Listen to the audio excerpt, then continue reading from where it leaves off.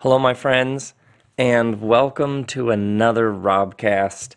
And this one is called Weak is the New Strong.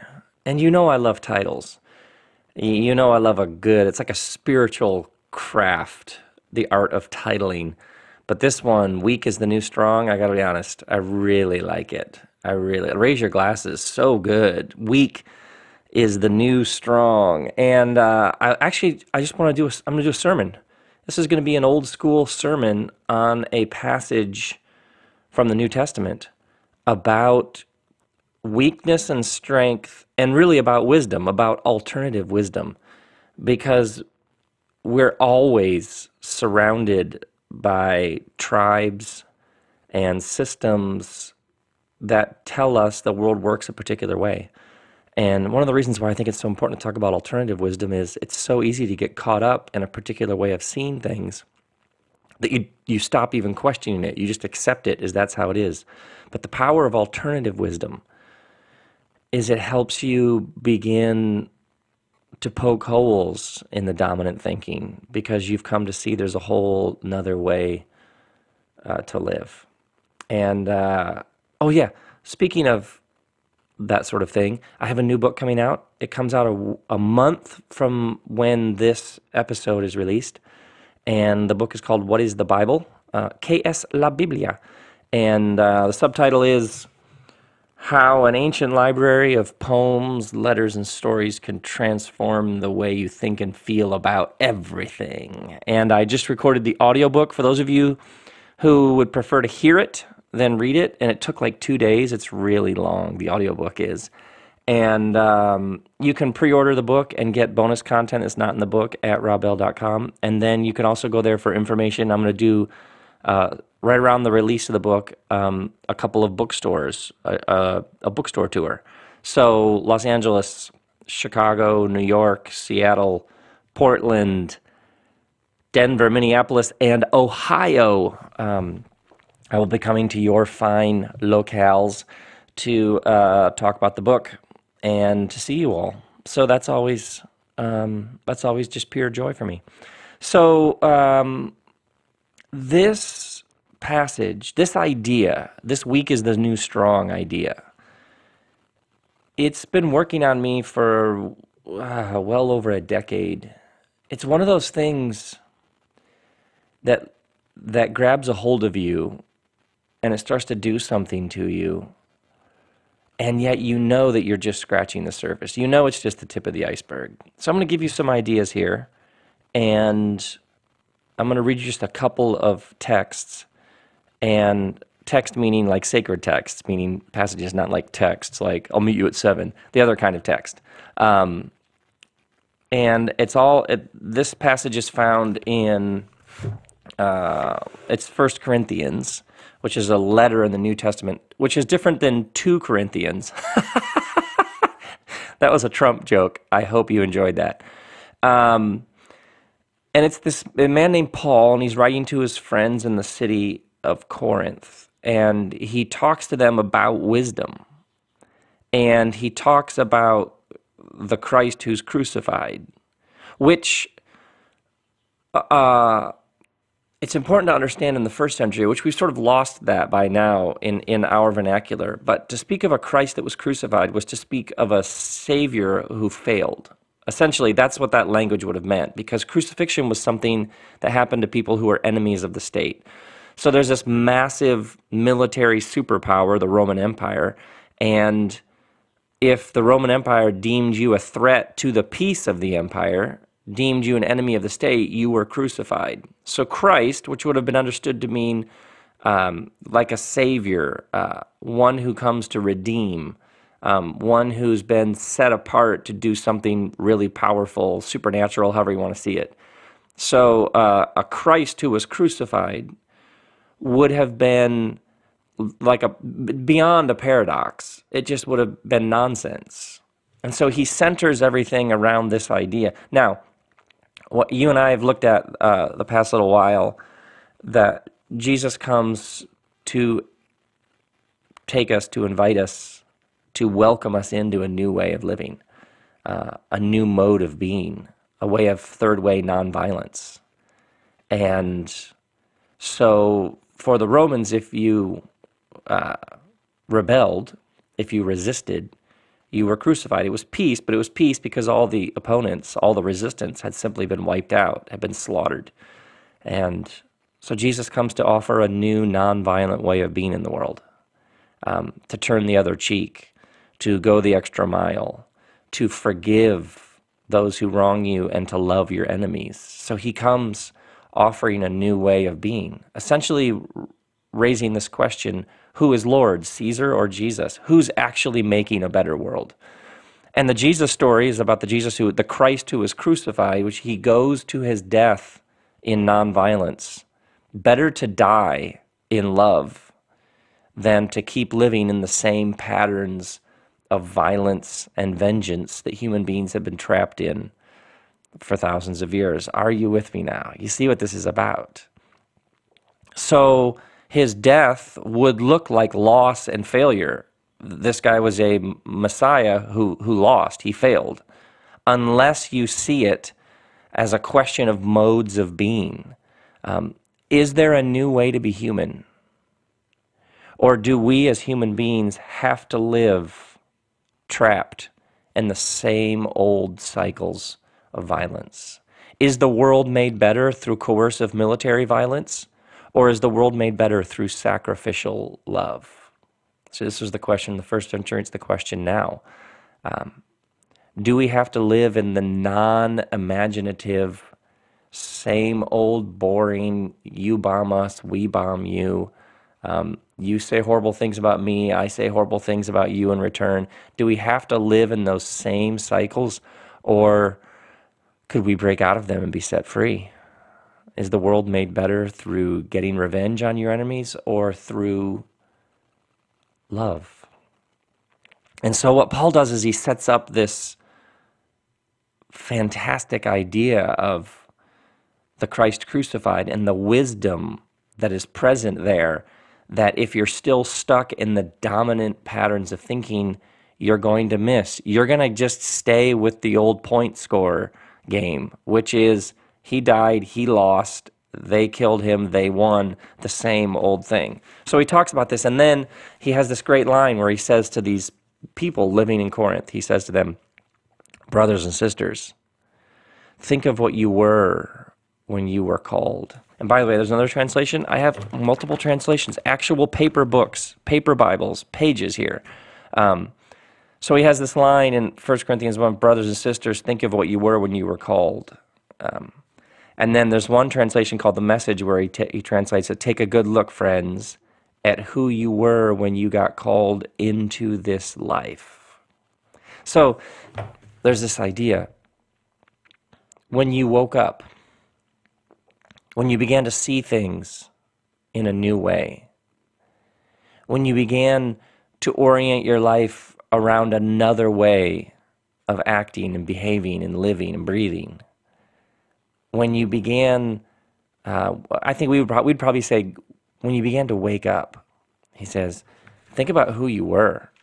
Not many of you were wise by human standards. Not many were influential. Not many were of noble birth. But God chose the foolish things of the world to shame the wise. God chose the weak things of the world to shame the strong. How great is that line? God chose the weak things of the world to shame the strong. God chose the lowly things of this world and the despised things and the things that are not to nullify the things that are, so that no one may boast before him. It's because of him that you are in the Christ, who has become for us wisdom from God. And then he's just getting warmed up at that point. But there's so much there, I gotta stop. Because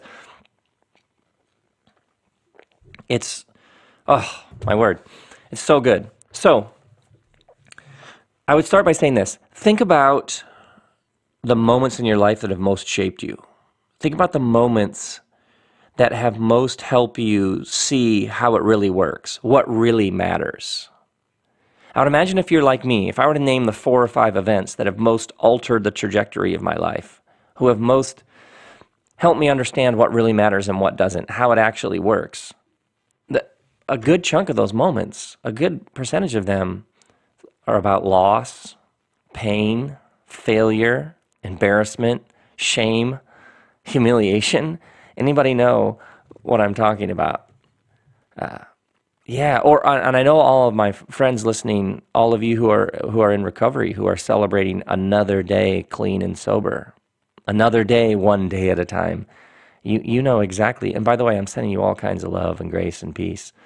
Now, you know what I'm talking about. It's like you hit the wall. You came to the end of yourself.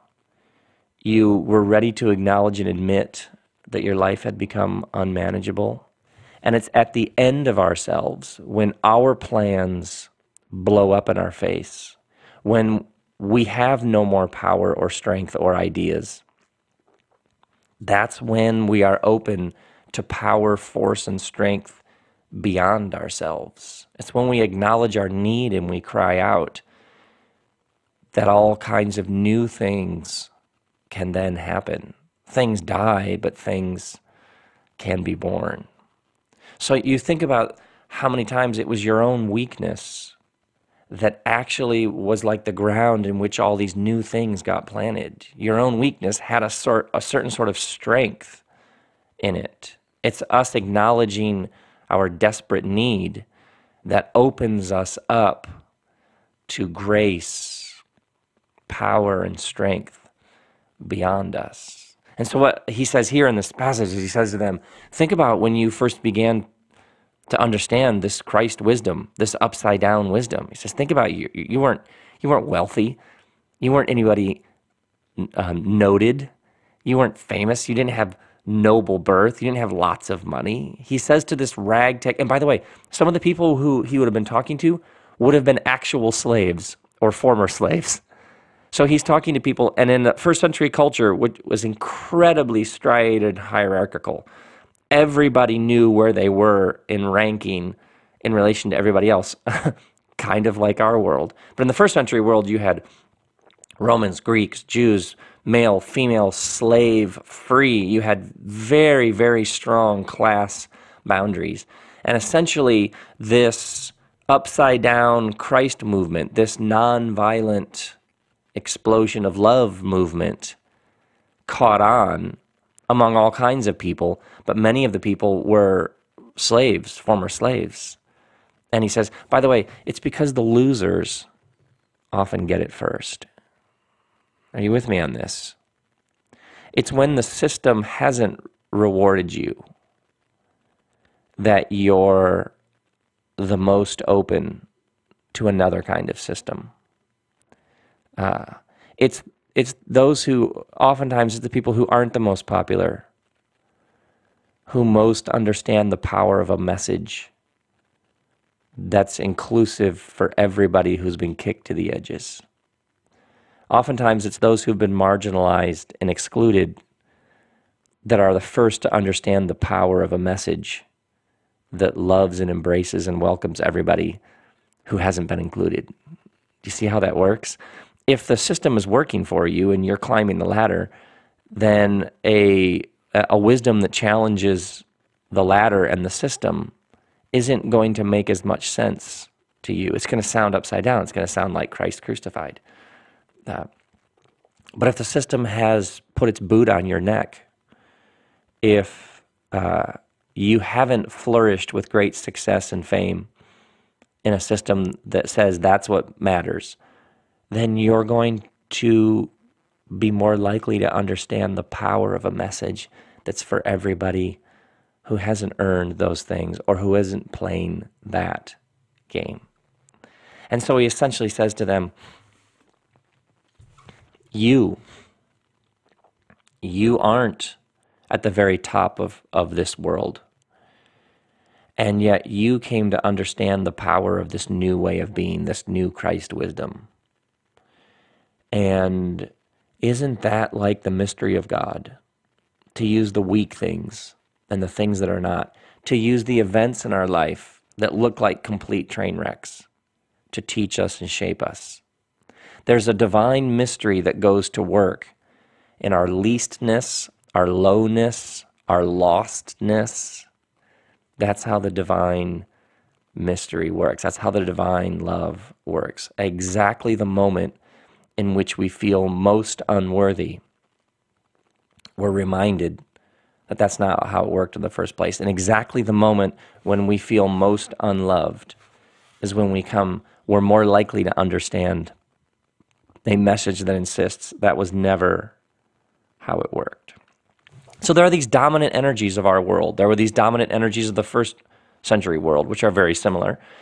There are these dominant energies that essentially fuel the world.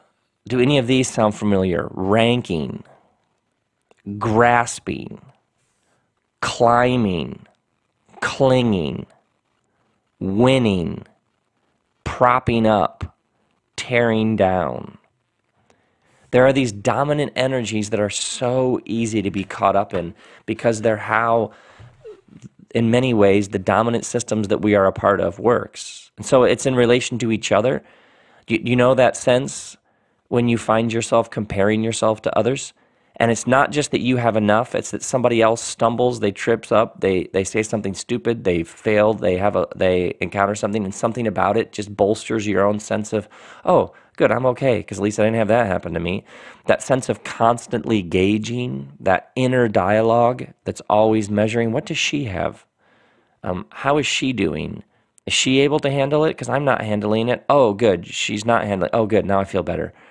How much of our worth and our sense of unworthiness is rooted in ranking, grasping, clinging, winning, propping up, tearing others down, self-righteousness at the expense of others.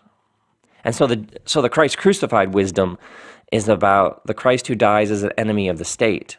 The worst possible thing that could happen in a ranking system would be to be deemed an enemy of the system, to be actually executed for losing. And so here's what Paul is doing in this passage. Here's the alternative wisdom, that if this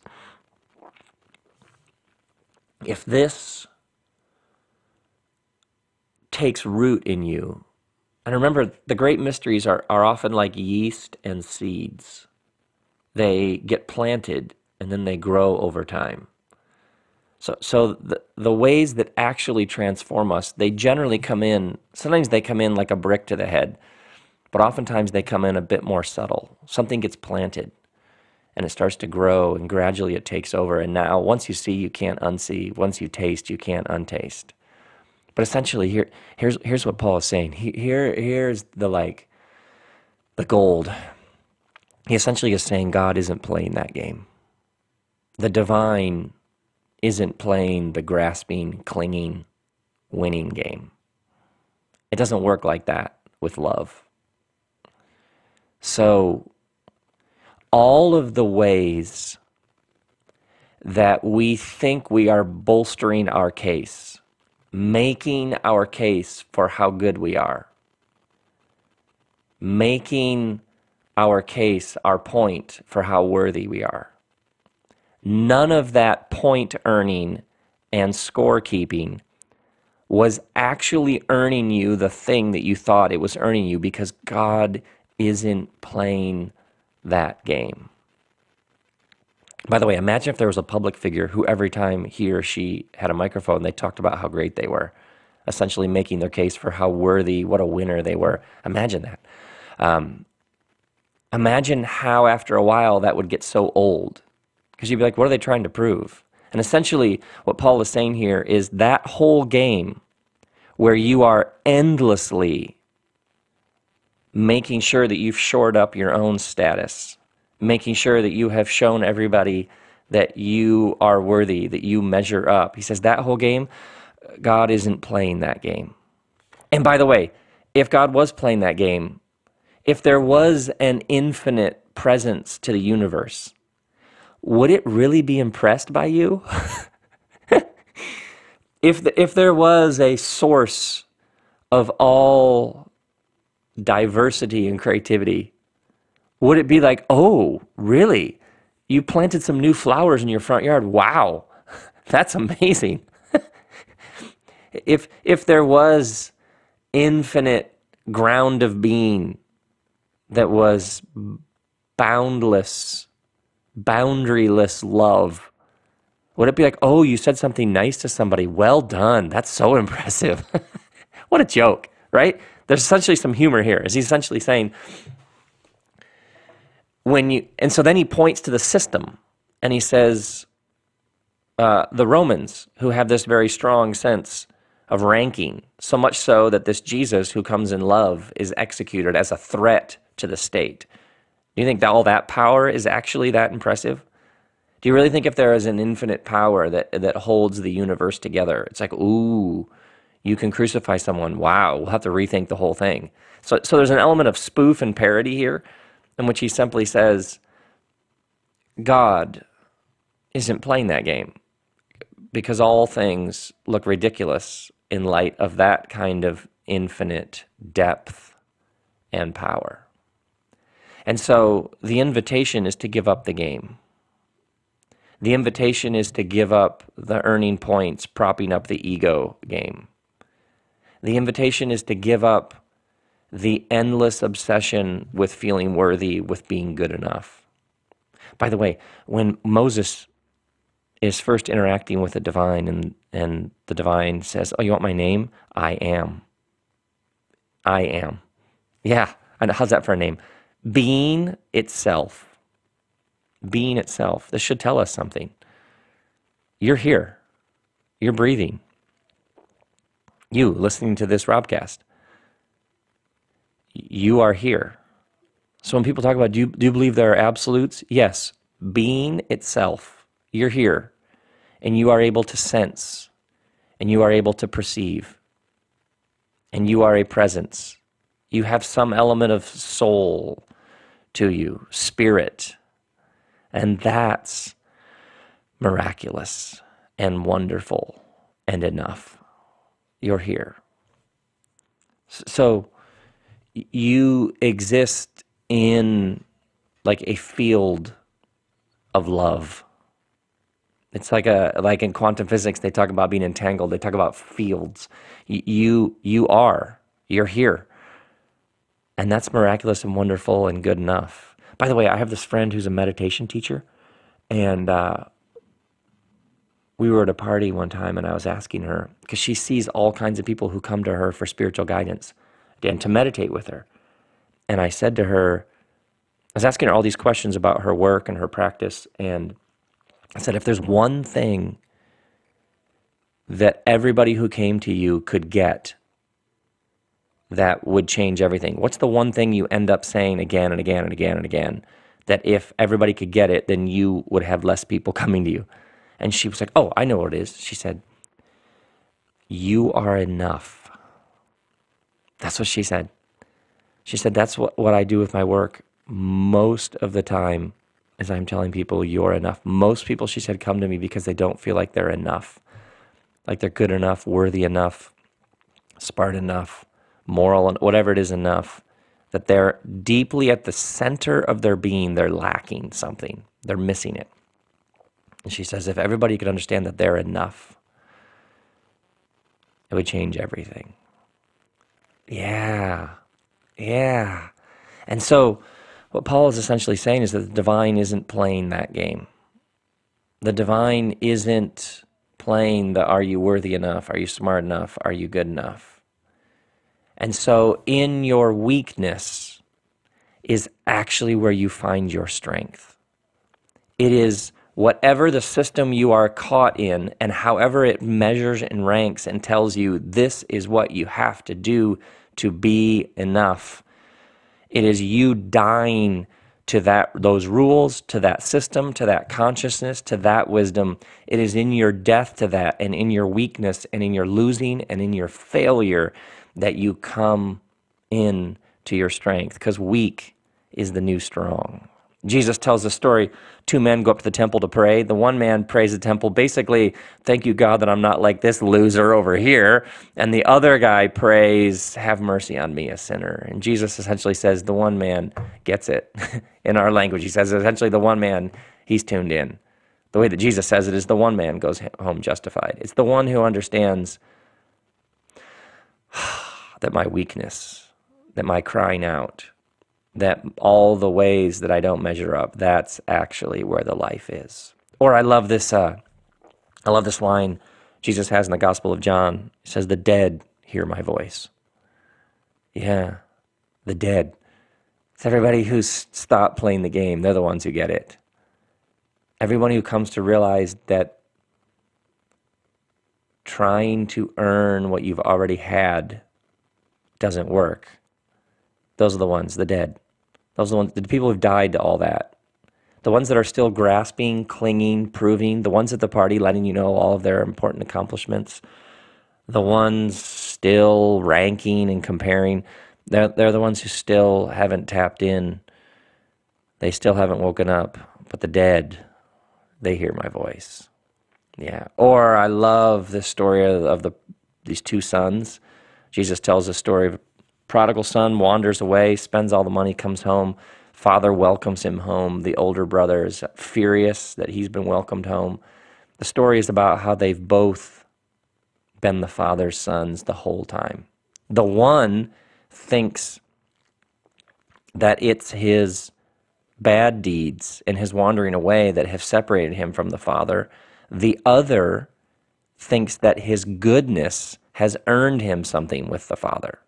Thinks that he stayed home and was the good, hardworking son, the moral one. So he assumes that that's somehow gotten him extra points.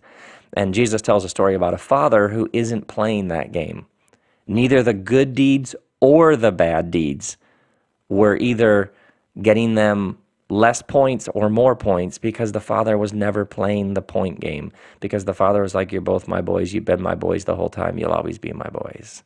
So the weak is the new strong is the invitation to give up the game, because it's so exhausting.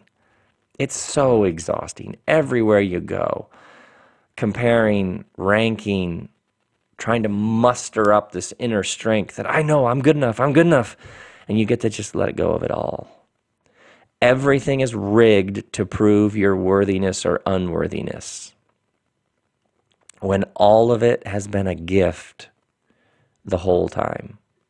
You see it with the inner voice, the critical, harsh, judgmental inner voice telling us, beating us up on the inside, or inflating the ego by telling us how great we are. You see it with people and their kids. How many people are working this all out with their kids? Are my kids smart enough? Are my kids going to be successful? Where are they going to school?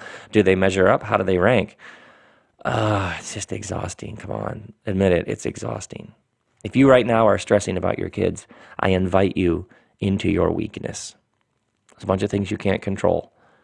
If you're stressed about your career, if you're burdened with your goodness, smartness, intelligence, success, weak is the new strong. Yeah, weak is the new strong. And by the way, religion has played into the game as well as anybody. Let's be honest. How much of religion has often been clinging to rightness, clinging to doctrine, clinging to orthodoxy, or in clinging to a sense of enlightenedness? Have you ever met somebody who is so eager to show you how enlightened they are, and you realize, oh, them feeling like they're enlightened is just a whole nother game they're playing. They just traded games. They traded one fundamentalism for another. Or obviously now you have the progressives who cling to progressive as a whole. It's a whole new game to play. Do you get it? Are you with it? Are you about the future? And it's the whole propping ourselves up. It's playing the game just at a different level with different language, different buzzwords, but it's all the same game. The invitation is to embrace your weakness, all the ways you don't measure up, all the ways you made a mess of things, all those moments of failure and loss and not having it together. When you realize that weak is the new strong, then they become explosions of grace. Yeah. To be personal here,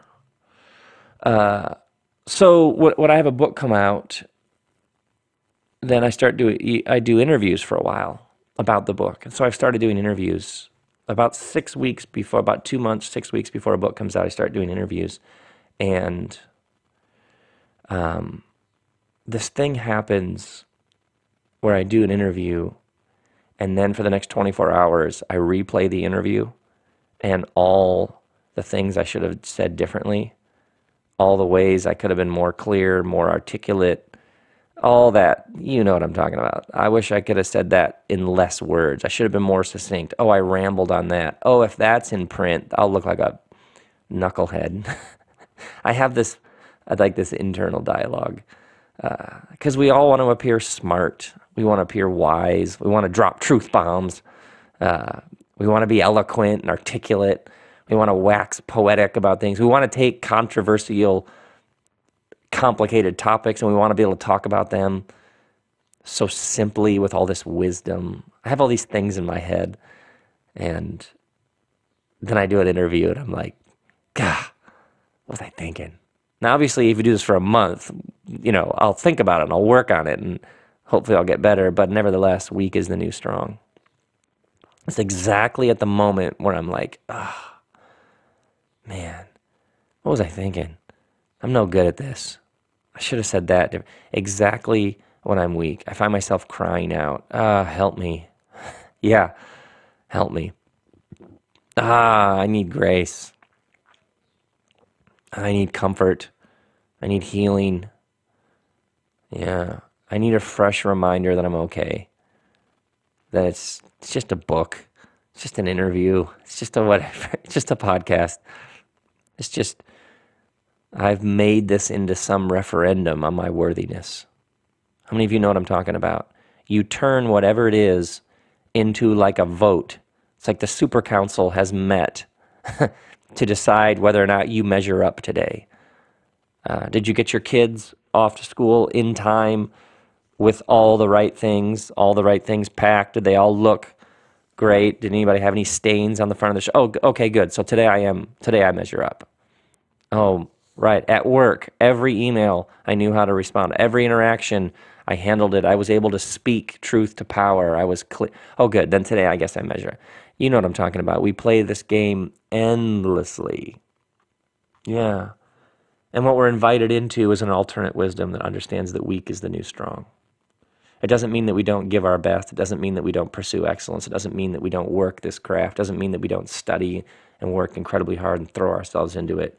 But at the deepest level of our being, we understand that there's a whole new power and force at work that flows through us, particularly in our moments of weakness.